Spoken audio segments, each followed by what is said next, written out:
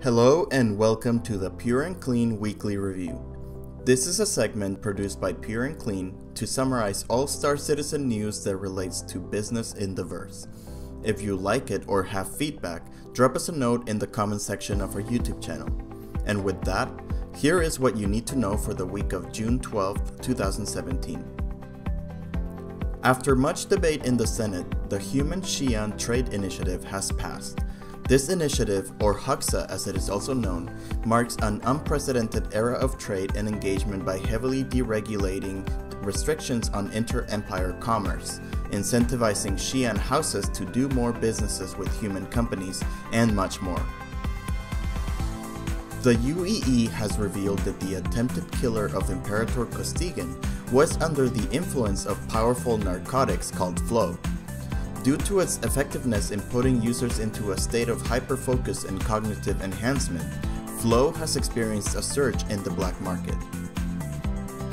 On June 17, popular Star Citizen news organization Relay officially announced that they became Twitch affiliates.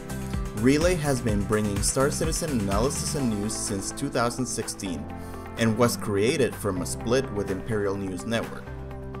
This step is a reaffirming step for Relay, who continue to contribute some of the best content to the Star Citizen network. Fidelity and immersion fused to become Roberts Squared, as Chris and Aaron Roberts hosted this week's ATV, which focused heavily on the networking code. Of note to us is the introduction of the cargo mechanic and the cargo grids. Cargo grids provide the visual element of transporting commodities, such as mineral and food. The number of crates you can carry will be limited by the cargo capacity of your ship. You'll also be able to park vehicles and other loose items into your cargo hold, but it may impact the total amount of grid space for your ship. We are looking forward to finally being able to transport something other than Big Benny's noodle machines.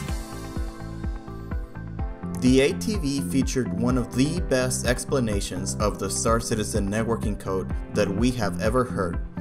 If you have ever wondered about how all of this networking code works, it is highly recommended that you check out this ATV. You can find further reading on this news and more by subscribing to the Pur'N'Kleen channels in the notes section. Or, if you'd like to join us in Star Citizen, you can check out our website at pur'n'kleen.com. Until next time, this has been the Pur'N'Kleen Weekly Review. Thank you for subscribing from the team at Pur'N'Kleen.